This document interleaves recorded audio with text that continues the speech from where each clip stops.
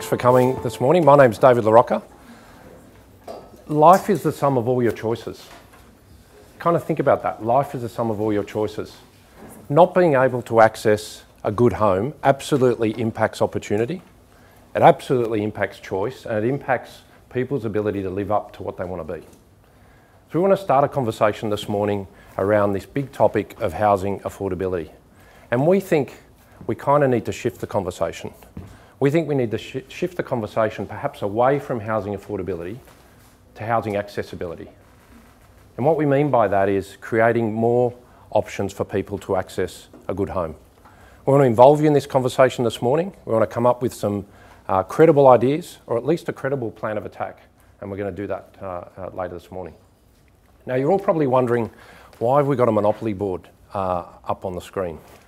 Now, remember when you all played Monopoly, the first thing you'd do was fight over the tokens. Who was a car person? I was absolutely about grabbing the car. What about the dog? Little Scottish Terrier? A few dogs in the room. That sounds a bit inappropriate, but a few dogs in the room.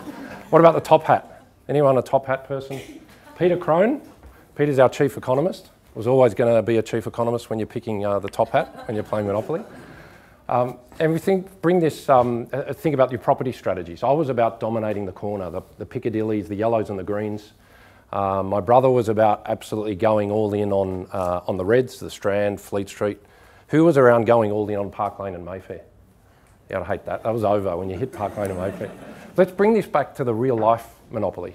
Think about where we're all at in our real life Monopoly. I don't think there's many Northumberlands, Old Kent Roads in the room here. I think there's probably some Piccadillys, Leicester Squares. There might even be some Mayfairs and Park Lanes lurking in the room here around your property situation. I guess what I'm trying to say here is housing affordability probably doesn't impact us personally at the stage of our life, but it absolutely impacts the people we're trying to attract to our firms. It impacts our families, our friends, and it impacts our communities. Now, obviously, this is a complex space. Our politicians are attuned to it. You're all attuned to the key issues. What we want to do this morning is get into a creative discussion with you, some new thinking around this topic. And we think the new thinking needs to revolve around, Peter, if you go to the next slide. We think the new thinking needs to revolve around these three broader questions around what does good look like around livability in our cities? What does better planning and regulation look like? And what does expanding access, expanding choice look like? All around the goal of providing more access for people to access more housing. Peter. Okay. Well, thanks. I'm Peter Crone, EY's Chief Economist for Oceania.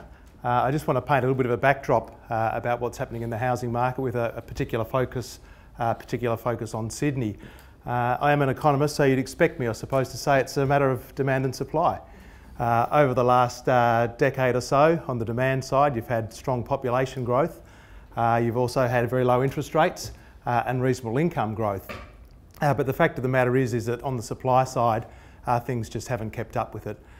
Certainly we know in Sydney that there's a fixed supply of land and essentially a fixed supply of houses in the areas that people most desire to live in. And one of the things as we think about this that China can't do, China can't produce more land within an 8K radius of the Sydney CBD. And so again, I think that highlights one of the problems. But one of the other things that's happened in Sydney over the last sort of decade or so has been underbuilding. Haven't been enough lots of greenfield land released, not enough houses built. It sort of picked up a bit last year. There was something like 10,000 new lots in the greenfields areas, but that was up from only 3,500 in 2006. And you can see a comparison with what happened in Melbourne over that similar period. Melbourne released a lot more land, and as a consequence, you can see the average land price in Melbourne is a lot lower than Sydney for the greenfields areas. But also, a similar situation happens in terms of developable land in some of the inner areas, which are quite sought after. You can see in Mascot, for example, it's almost $4,000 a square metre compared with Brunswick and Melbourne. The other thing about, the future is very, very uncertain, but from an economics perspective, when you look at demographics and population, you've got a bit of an idea of what's likely to happen. And we know that the Greater Sydney Commission has put out projections that over the next 20 years or so, Sydney's population is going to increase by 1.75 million people. and that's going to require something like 725,000 new homes to be built over the next 20 years. And if you think that today the housing stock in Sydney is something like 1.7 million homes, so this is a 40% increase, so you're going to have to see something like 35,000 net new homes built each year for the next 20 years. So that provides a little bit of a backdrop. Actually, you know, housing affordability's got a lot more moving pieces. It's a lot more complicated than that, but I think that backdrop just provides a bit of a basis for the discussion. So let me touch on the human dimension, which I think is really important around creating more options for people to access a good home. If you think about it, location, lifestyle, good living, it's all shaped our identities. And so a big part of this is getting the livability of our cities right. So EY Sweeney recently did a study or a survey around what citizens want in their cities. Now clearly affordability plays a big part in this, but you look at the other 5 things: agility, amenity, safety, spaces, opportunity. They absolutely touch on the human aspects, the broader discussion around what shapes our identity. Research shows that people prefer townhouses, apartments, semi-detached homes in the middle or inner part of Sydney to houses in the outer part of Sydney. And the Grattan Institute says that we've only got that's 14% of the stock meets that criteria against a demand of about 25%. So clearly these are key issues when we're thinking about livability. So if you bring it back to the broader discussion of what does this mean for smart design of our cities, which we think is important in this debate. The smart design of our cities is around better transport and infrastructure, better community spaces, and better social services and social infrastructure, which often gets lost in the housing discussion. So we think these things are critical when we start a discussion around creating more options for people to access a good home. Oh, and sorry, I've forgotten about Gavin's quote. And look, this really is a quote from Gavin Stockland, who runs apartments, the apartment business and residential business at Stockland, and I think really captures the human dimension really well. The broader conversations we need to be having around creating more access for housing in Sydney. So if we come to a landing that you know, location and lifestyle are key for livability, I guess the question then becomes, what do you need to do to expand the range of choices, expand the you know, the options for people to meet their housing preferences? And I know at the start we used the monopoly analogy, and sort of going back to that, for those of you who remember the game, if you own all 3 properties in the one colour, if you've got the money, if your judgment dictates this, it would be a good strategic decision. You've got a choice of a greenhouse, and if you're lucky, you know, you can put a hotel on as well. But I wonder whether we might not be able to expand the range of housing choices that are available. And so if I think of some of the things that you could do, well, it actually isn't expanding the range of choices, but going back to you know, the need for more greenfield lots to be released. Part of the Greater Sydney Commission's plan, they've got the Western Parkland City, something like 210,000 new homes out that way. Well, that's going to be a hell of a lot of new greenfields homes in some of the outer areas. And as we think about that, we need to make sure that you get the developer charges right, the infrastructure charges. Maybe you need to make sure you get the rezoning of the new land supply.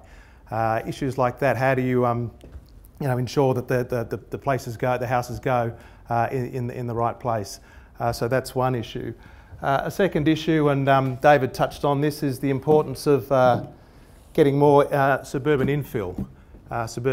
So a few years ago, actually last year, the Governor of the Reserve Bank did a paper for the Premier, and he cited some research in there that if there were no planning restrictions in the inner areas, you could do something like 600,000 new homes. Now, of course, we're not going to say there shouldn't be any planning restrictions, but I guess the point is you need to get the balance there right. You know, we're all for sort of clearer rules around development, but they actually need to be non-flexible. It's quite rare that an economist says you need to be non-flexible, so you give people a lot of certainty about what's going to be an acceptable development and what's not. And so getting that's going to be quite important in terms of expanding the range of choices. But if we think perhaps a bit more outside the square, you know, in the past you've thought of renting as just a temporary step. While you're putting down your roots or waiting till you get a bit more settled. It's being thought of a temporary option, but increasingly this day and age, more people in middle age and more families with children are choosing to rent. In Sydney, perhaps not so much for choice, maybe partly that, but something like 70% of people aged between 25 and 34 are renting. Should we start thinking about changing the mindset about renting? In Europe, a lot of countries, you've got these longer term leases. So in Australia, a typical lease is sort of 6 to 12 months. Can we put out there a viable option? People want to feel a bit settled. If they could perhaps sign a 6 or a 7 or a 10-year lease, it might expand their range of possibilities. Another one, this is where it starts to get sort of a bit newer, a bit exciting, a bit innovative, is in what's known the build to rent. How do you get more institutional investors involved in the private rental market? This thing's starting to take off in the UK. In the US, you find these institutional landlords with hundreds of thousands of properties. And the beauty of this is you can actually pick the right houses in the right place at the right price, providing some new opportunities, but also going back to some of the things that David talked about. When you design these build-to-rent or multifamily living properties, they're actually deliberately designed with a sense of community, have sort of common spaces. And so that could be a big opportunity. As I said, I think there's a lot of interest in Australia for these sorts of things, but unfortunately, we haven't had much support from some of the policymakers. And again, there's a whole range of impediments sitting in place, and do we need to change those? Do we need to sort of convince some of the policymakers and politicians that this is a real viable option?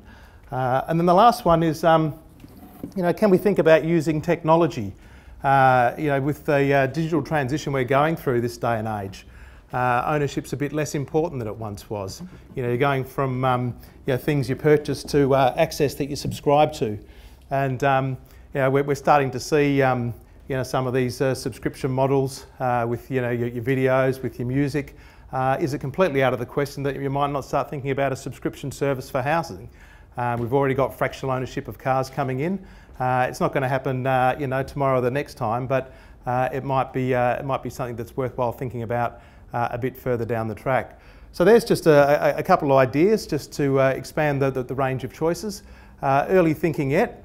We've got to convince a few people, the people who set up the game, this is going to be a viable option. But actually, in fact, it might help expand the range of choices in real life for a lot of people. So clearly all of this requires a change in mindset, quite a big change in mindset. What we call the housing ladder has kind of been ingrained in all of us in our lives. The ultimate goal of owning a house. Now most of us are probably towards the top of this, hopefully not right at the top of this, but towards the top of this. It's all about owning the house, and certainly from my perspective, I grew up in a very traditional Italian family. It was completely about owning your house. In fact, my dad drilled into me, you're going to pay cash for your house, you're not going to incur any debt. So there's a significant mindset shift here. Let's hear from our millennials, because this is the challenge we've got around shifting mindset, I guess. I think my mum, when she was a couple of years older than I am now, had put down a deposit for a house. And I looked into it recently to borrow money, and the amount of money that I could borrow was not going to get me much. Sydney house prices are just absolutely crazy. I just think I'll be staying with my parents for quite some time now. Yeah, so I guess I'll probably feel more anxious than like my parents did back in the day. I remember looking back a few years when I wanted to think about like where I would buy a house if I could. And that ring around the city is very quickly becoming bigger and bigger. If I wasn't able to afford somewhere like, closer to Sydney CBD, it might limit to the things I can do, i.e. I wouldn't be able to, see my friends as much, I wouldn't be able to stay out as late after work and stuff like that. I mean, I would definitely say you're defined a lot by where you live, just in the sense that we live a very busy life, and I guess you don't really have a lot of time to yourself to go and travel to places that aren't near your house, I guess. So I guess where you choose to live, I guess whether you like it or not, eventually kind of defines what you end up doing in your free time, what you like to do. I guess accessibility to the infrastructure bits around there, that's going to be important. And even like schools and hospitals and things like that, that would factor into my decision in terms of where I want to move. So you've heard there, obviously, some big topics around affordability, but broader challenges that we've touched on this morning. It's absolutely factoring into people's decision making, what they're looking for around location, lifestyle, good living, which really points to the smart design of our cities. So look, thank you for coming this morning. We are committed to starting a campaign on this. We as EY are going to start a campaign on this. We're obviously active in this space. So that looks like approaching government, approaching key stakeholders. There's some great ideas that have come up in the room. So we're going to be doing this. We'd love you to be involved. If you are keen to be involved, get in touch, but you'll hear more about this conversation. So thanks again for coming this morning and thanks for your contribution.